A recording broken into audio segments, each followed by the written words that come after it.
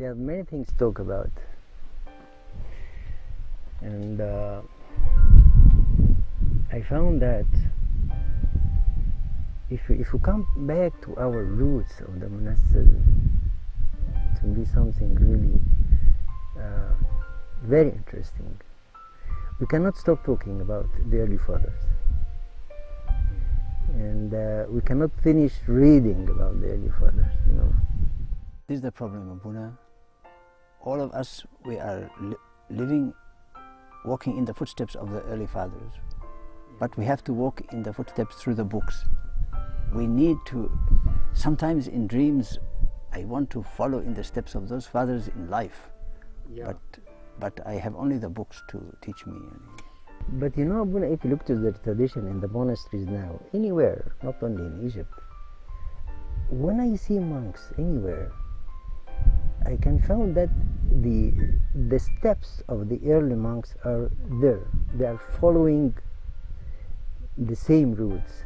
If I look to the tradition, the way of wearing uniform, the way of eating, the way of gathering, the way of praying, you can feel, with my mind, I come back to the early fathers. Said, oh, I think this is. When you read it and when you see it, you can compare it, and you can define what is original, what is not. I mean, if you read something and then you see it in reality, you say, oh, how they were living like that and how they were doing like that, and still from the 4th century they were still doing this. Very interesting. Because I remember I asked one father, when I first came to Egypt, I saw one father who was living outside in the desert, outside one of the monasteries. I wanted to learn from him, and I asked him, Father, can you tell me how to live here? And he said to me, what do you want me to tell you? I said, well, I want to learn all about being a monk. He said, you see me, what I do it. Yeah. And I never forgot this, because this is how to learn, to live and to learn by living. So I think the early fathers did like this. This is how they learned. And this is how El-Antony learned from the angel. What I do it, you know. When he got boring, and then the angel appeared to him and he showed him how to pray, how to read, and how to work, and then he told him, okay, if you do like me, you will not get bored. But you remember how he used to go and visit those old fathers who lived, not fathers exactly, but like solitary men. Ascetics people. Ascetics, yeah, who lived near to villages or in solitary places, but not far from people, so they had some contact. Yeah. But he used to go and take some virtue from each one, like if he saw that one was patient, he'd sit with him and learn to be patient. Then he saw another one, he was always making matanyas and crying from his sins. Yeah. He learned this. So I think I am encouraged, because by living, okay, I read the books, but by living you also learn. Yes. I'm sure that's how the early fathers, they did it, because they had nobody to teach them. So each one taught his disciple, and he created his way of life. Yeah. But in the same time, Abuna, you know, not only by reading, but also by seeing. This is why I love to visit monasteries. When you see monasteries and see monks, I mean, it's very good teaching for the life of the monks, really. And you can catch something from each monk, and you can learn something from it. The shape of the monks. I remember in the old time, the shape of the monks attracted me very much. You know, without talking, without saying anything, just looking at them, you know, how they behave, how they are walking, how they are speaking, how they are wearing, what they are wearing, really attracted everybody. I think it's very, I agree with you, because when I stay by myself for a long time, and I start to feel that I'm very far from what I should be doing, I am losing my discipline, I'm losing my value of my time. If I go to visit another father and I see how he is living, then it makes me encouraged to come back and start again and to be... you recharge your battery, recharge your battery again, yes. And that's why I think why the European monks, they came to visit Egypt and live in Egypt, and why the Egyptian monks, they went to Europe to establish monasticism, and at the same time to visit the other monasteries and the other monastics community. And visiting, it's also, I think it was very interesting.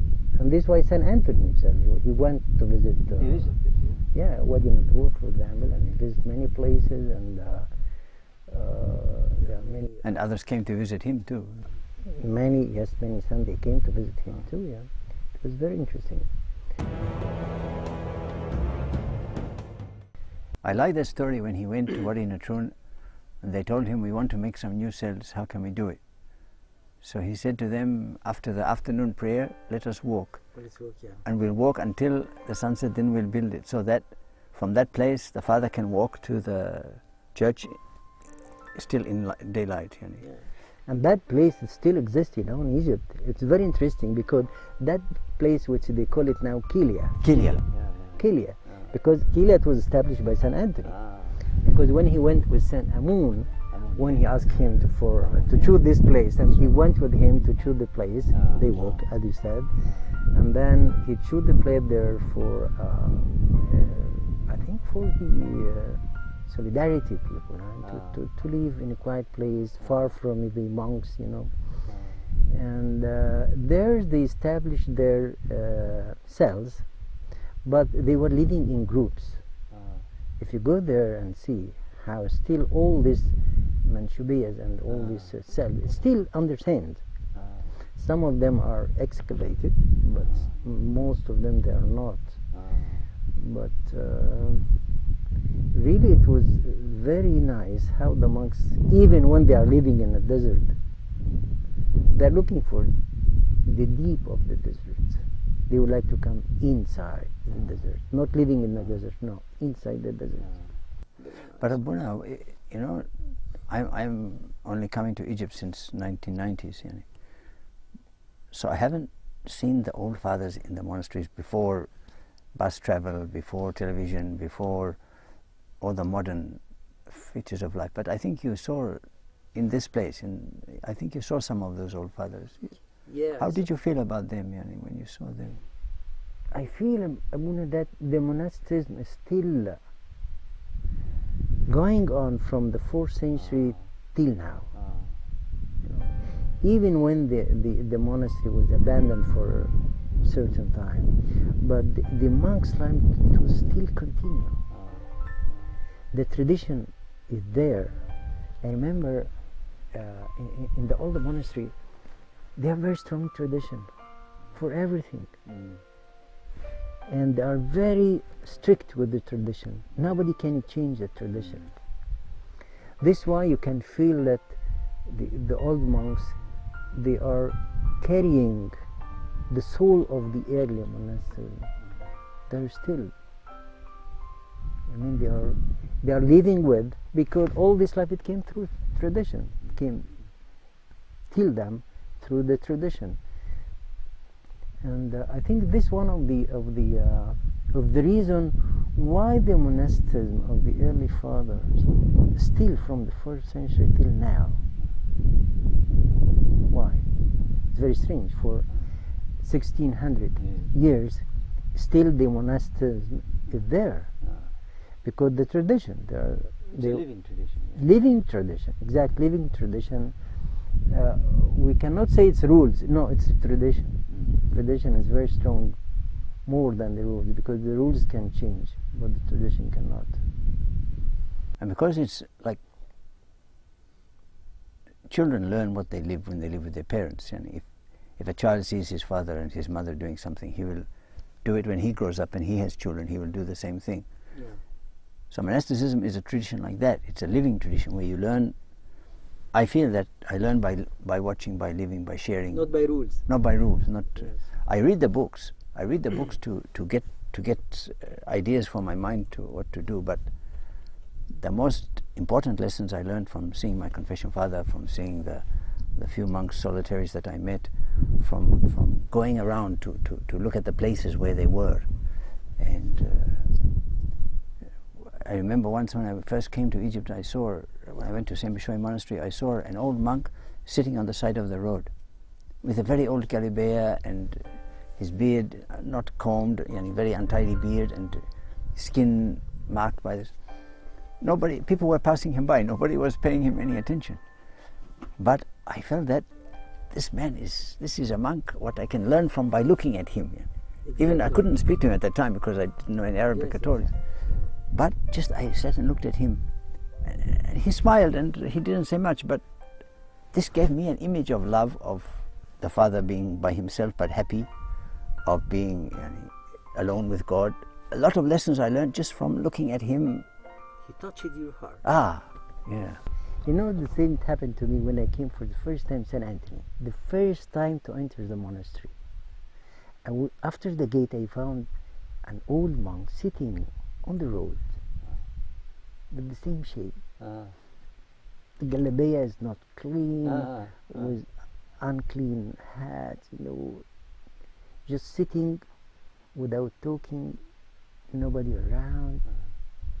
When I look at him, I said, oh, if I will be a monk, I will be here in this monastery. I don't know what's happened. He touched my heart. And see, you can read many books which say, don't take thought for the material things. Take only a thought for the spiritual things. Yeah. Okay, you can think about this sentence in your mind, but what does it mean? When you see an old father who doesn't care about his looks, he doesn't wear the dirty galibeya because he's too lazy to wash it. He wears it because he doesn't think about it. Yes. See? So you learn about the monk's he's separated himself, his spirit, from concern about his appearance. Exactly. No. That's because to us he looks like he's poor or he is not washing or whatever, but no, he never think about he doesn't think about this. He is thinking about God only. So the consequence is that he let himself go physically, doesn't care, because the spirit is so alive. Yeah? And this is how the ascetic life came to monks. I mean, their target was not to live as an ascetic people. No, their target is, the vision is God. That's right. Then they left the rest. The vision is God. That's right. They never think about what they are wearing, what they are eating. No, nothing. And really, it was very interesting how they put God on their vision, on their thinking, on their mind. I remember when I was reading about the early fathers, how they accept a new monk. If somebody come to them for the first day, the abbot of the monastery choose some monks to help him to build his cell in one day. The first day of his arrival. All of them, they gather the materials, they build his, of course it was very simple cell, and they build his cell, and which means, okay, now we have the cell from the first day. Where's your vision? Okay, don't care about where are you living, what are you going to eat, what are you going to wear. No, look to your vision. It was very interesting. I mean, when they ask him, finish it in a day, what does it mean? Finish the cell in a day. Now it takes months and years. Huh? But what does it mean, finish your cell in one day? It's very interesting. Which means you have no time to think about yourself. You have no time to think about all the materialistic life. No. Yeah, it's very nice.